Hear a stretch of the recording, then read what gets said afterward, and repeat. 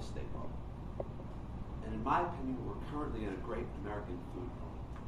So what is a bubble? A bubble is when too much time, too much capital is poured into one sector of the economy. So in some of my speeches, we've gone back to my childhood, and we're going to do it again. So when I was a kid and I wanted to buy some M&Ms, I had a choice of plain or peanut. Today you have a choice of maybe 10 or 12 M&Ms. Or frozen pizzas. I remember I used to get a Tombstone pizza, or there was a Walgreens pizza. Now there's 50 or 100 choices of pizza. Grocery stores. We used to go to Dominic's or Jewel in Chicago.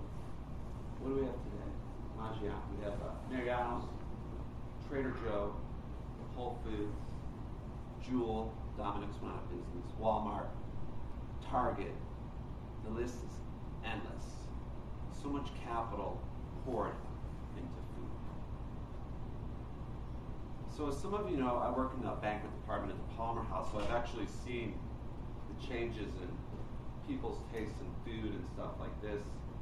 And I can give you some great examples. We all know gluten-free and sustainable, organic, all these things that have become more popular. And I remember, and also allergies. Everyone has an allergy nowadays. So I remember it was about a year ago, we had a banquet for, say, 400 people. It was a breakfast buffet for a pharmaceutical group.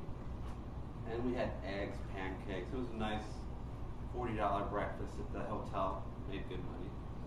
And I remember we couldn't have orange juice in the room because there was one lady in the group, she was allergic to orange juice and she couldn't have it in the room. Imagine someone is so allergic, so hypersensitive that they can't have orange juice in the whole room. And I just thought about it like, this is ridiculous. The fact that people have gone to such extremes now that they can't even be in the same room. I mean, to me, it doesn't make sense. And if we look at culture today, you see how people are so food is all they think about. What's some of the most popular shows now is the celebrity chefs. It's not just one or two.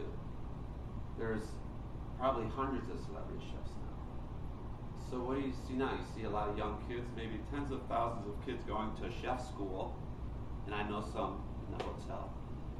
And they'll have their full sleeve tattoos, and they're going to be a celebrity chef, go to chef school, but probably most of them end up getting a cook's job for $10 or $12 an hour, and this is after they've paid tens of thousands of dollars.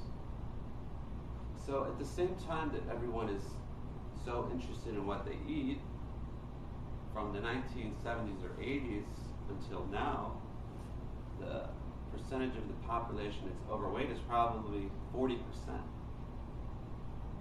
So people that are overweight, naturally their healthcare costs are higher.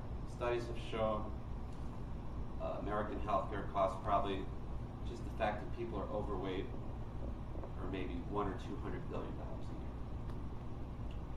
So if we look at all these things, what are we really getting out of all these great, wonderful foods? Sure, they taste good, and in some cases they're healthier, but the overall fact is we're probably less healthier because we're overweight and we put too much time and energy into food when you could be doing something else.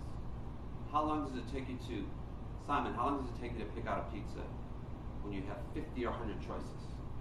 I don't really eat pizza. I know you can say that. With my daughter. Well, for me, it could take 5 or 10 minutes just to decide what kind of pizza I want. This is a waste of time.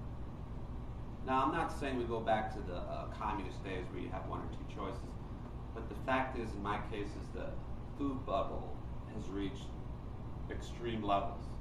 Just like I said, the time, energy, capital going into one sector of what we do. So just imagine, what if all this time and energy was directed towards somewhere else?